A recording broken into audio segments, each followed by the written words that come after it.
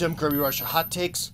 The Russian state Duma is trying to troll Victoria Nuland. Now, if there's one person who sort of represents this entire Maidan revolution and the 8 years of war that happened after it until the Russians came in and made things get a lot hotter, that would be Victoria Nuland. She is definitely the face of anti-Russianism. You know, most of the time, even the more astute of us really kind of only know the sort of face leadership of a particular country, like the president or the prime minister.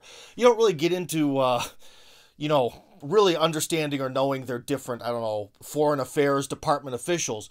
But Victoria Nuland is the most famous, or should I say, infamous State Department worker in Russia in U.S. history by far. So apparently, from what I've read, the State Duma tried to troll Nuland by sort of asking her to come to Moscow during her European trip in April, so that way they could, you know, ask her some questions. I don't know, kind of put her on the hot seat or something like that. So if the Russian media is telling us the truth, and this sort of semi-secret invitation was sent to Ms. Nuland, then it was probably a wise decision to decline. You know, coming here to be berated by Russian officials en masse wouldn't really gain her anything at all. But that's not the real story. That's obvious that she would decline such an invitation. I think the real thing here that we need to look at is sort of the mentality of these Duma officials that sent that invitation and that feel oh so good about their hard trolling day's work.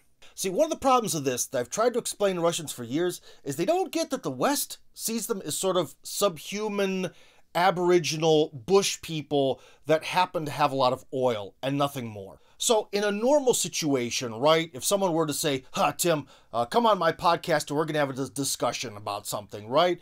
And I decline because I feel like there's no way I can answer them, they'll defeat me. Well, that makes me look weak, okay? But from this sort of thing, what if like a 6-year-old asked me to come on their podcast and defend my political positions? I don't have time to be talking to like children or people who don't even know their ass from a hole in the ground, as they say. So Victoria Nuland kind of looks at the situation like this. It's almost like being on a southern plantation. She sees herself as working as part of the, you know, plantation master's estate. And is the plantation master really going to sit there and listen to criticism from the slaves? Not very likely. In fact, there's no point. The plantation master is probably very sure that the slaves probably don't like him very much and probably have very little positive things to say about him when they're in their hovel at night after a day's work. But remember, when you're the plantation master and you see yourself as God, you don't even think about that.